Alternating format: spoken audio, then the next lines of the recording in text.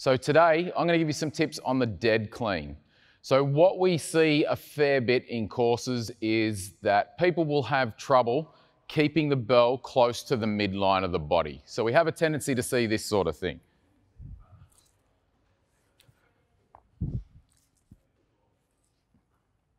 Okay, so it can cause a bit of banging on the forearm, can crank the shoulder into a bit of an awkward position.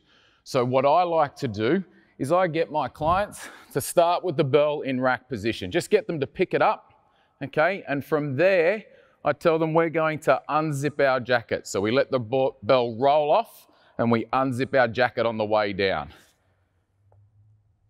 I get them to do a few reps like that. So we pick it up, unzip the jacket, unzip the jacket. So when we go to put that together, if they can get the reverse of the movement well, pulling it back up into rack position should flow a little bit nicer.